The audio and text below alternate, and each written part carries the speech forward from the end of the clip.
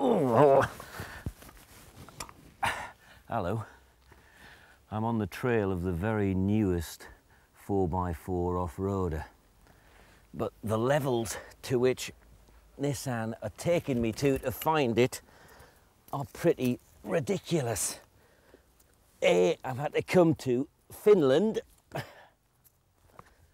B, I've come over rivers, walked through more trees and woods. But hold on, I think I've found it. I think I have found it.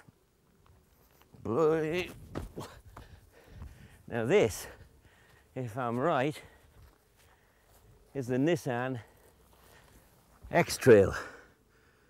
I'll tell you what, I hope it's been worth the effort. Let's find out.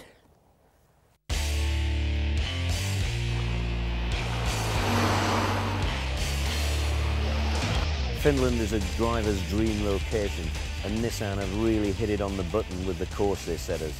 It really did have something of everything to put the car to the test.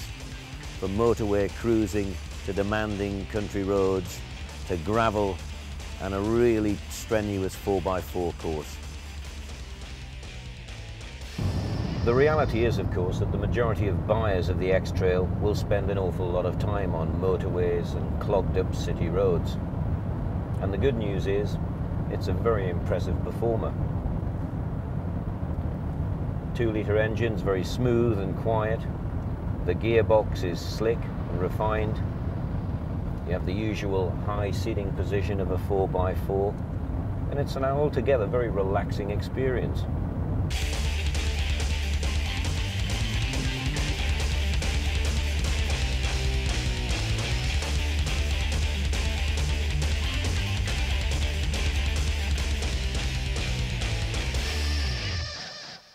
Now this beats stopping at the services on the M25 any day. This is what I call civilized motorway driving.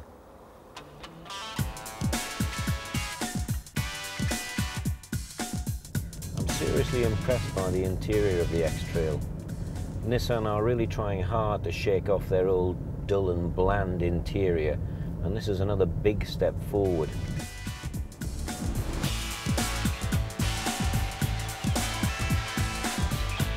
I particularly like the instruments moved to the right in the center of the dashboard, which not only is very good from a safety point of view, but they're big and bold instruments as well. Yeah, this is definitely the most original interior for a 4x4 since the Freelander came along.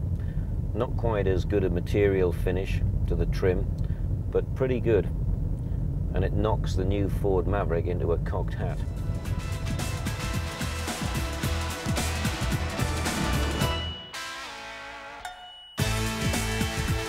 Think 4x4s and you don't automatically think Nissan, but they've actually got a pretty impressive pedigree.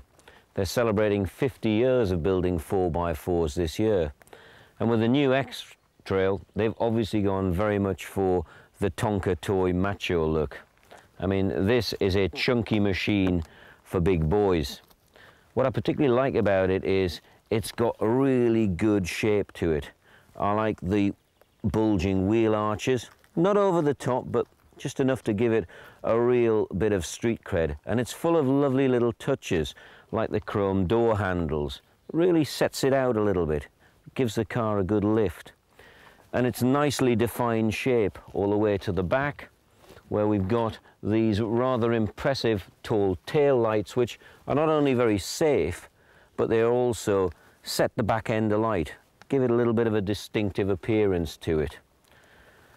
The whole dimension of it is pretty impressive as well, which is also exactly what you can say about the interior. If this isn't the funkiest interior you've seen for a while, I don't know what is. And what I like about the X-Trail is, it's not just a car full of clever gimmicks. Take a look in the back here. Armrest, yeah. But behind the armrest, you've got two handy little pockets, which are really good just for stowing knickknacks. Pull that forward, and you've got the opening to get in anything from skis in the winter And if you're into more active sports like surfing in the summer, just pull that little catch and you can get 2 or 3 surfboards in here, a couple of mountain bikes. In fact, whatever leisure thing turns you on, this car can cope with it.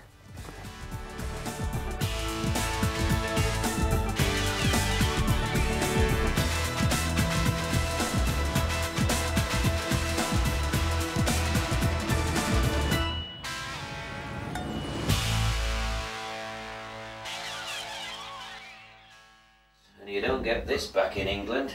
At the end of a hard day, there's nothing to beat a wonderful sauna.